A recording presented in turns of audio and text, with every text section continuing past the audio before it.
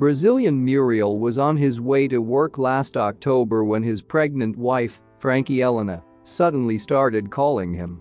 She said her head was killing her, Muriel recalls. I advised her to take a pill, but she replied that the pain was so severe that she was ready to lose consciousness. Frankie Elena had a severe brain hemorrhage.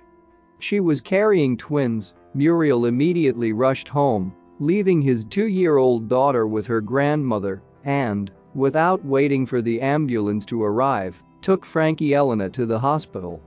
I'm not going home anymore, his wife said in a trembling voice. I'll stay there.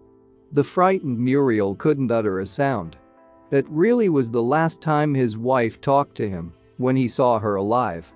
She lost consciousness before they could get to the hospital. The doctors, after examining the woman's body, only spread their hands. The brain died, nothing more can be done. The twins' hearts will soon stop beating too. But it seems these two didn't want to give up. Although the woman's brain died, her body still didn't stop giving birth to babies. In medicine, this is called maternal somatic support after brain death, and this happens only in 2.8% of cases, and it does not last long. The maternal body still continues to function and transmit oxygen and vital components to the child in the womb. The doctors supported the babies, constantly monitoring their condition. Because it was too early to do a cesarean, they needed to stretch out the time as long as possible.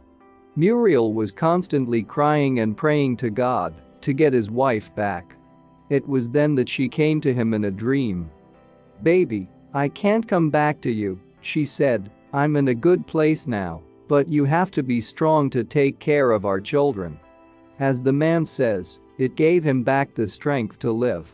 Soon the doctors performed a cesarean section and delivered 2 babies to this world, weak, defenseless, but ready to live their lives in the love and care of their strong father.